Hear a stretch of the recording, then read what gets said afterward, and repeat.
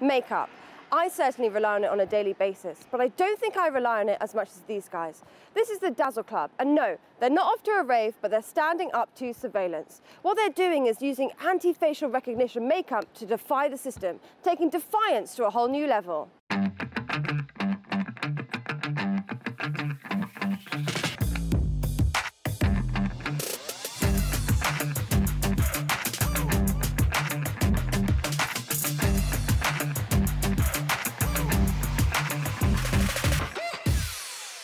Looks like an artwork Picasso would be proud of himself. Well, there's an estimated 630,000 CCTV cameras watching London's 8 million people go about their daily lives. That's around one camera for 14 people. The sophisticated algorithms can already extract information ranging from gender, age, and even mood from a single image. And then those physical attributes can be linked to commercial or government databases. And while the facial recognition technology can provide huge benefits in automation and security, many would argue it's a threat to privacy. Despite the arguments against, though, advances in facial recognition are moving police surveillance into a new Orwellian phase. The Dazzle Club started as a response to Sadiq Khan's letter about facial recognition being used on the Argent King's Cross site.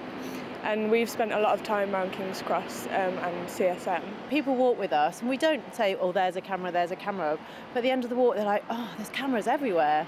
The group meets once a month to walk through different parts of London, masked with their camouflage that prevents computers recognising their faces. Well, the trick to dazzling, as they call it, is to break up the face. And, as the motto goes, less is more when it comes to the beauty routine. So, let's explore the secret of deceiving Big Brother. Time to get ready for a walk.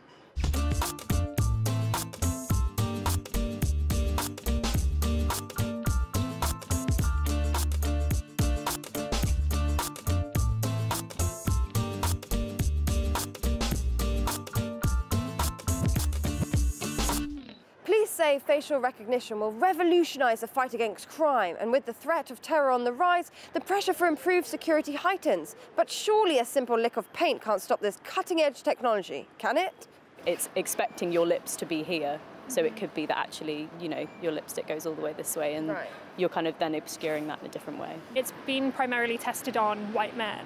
When it's kind of implemented on a kind of mass level on the streets of London, for example, it is largely inaccurate when it comes to people of colour. But while makeup like this presents a challenge to facial recognition, it can still be beaten by other technologies, like gait recognition, meaning people's distinctive walking patterns are also monitored. So perhaps the trick to dodging the system is more of a hop, skip and jump away too. Do you think it's an invasion of human rights, or do you think... Yeah, I think like we have a right the level of surveillance, do you think it's against our human rights? Yeah, and we have a right to understanding where our data is going and how it's being used. I don't personally feel safer when I'm surrounded by cameras. At the moment, there is a very big, widely acknowledged grey area of legislation, so all of this data is being collected. But whether the Dazzle Club are a small step or leap away from bowing down to Big Brother, they're certainly sporting the snoopers snooping. Shadi Edward-Stashti, RT, London.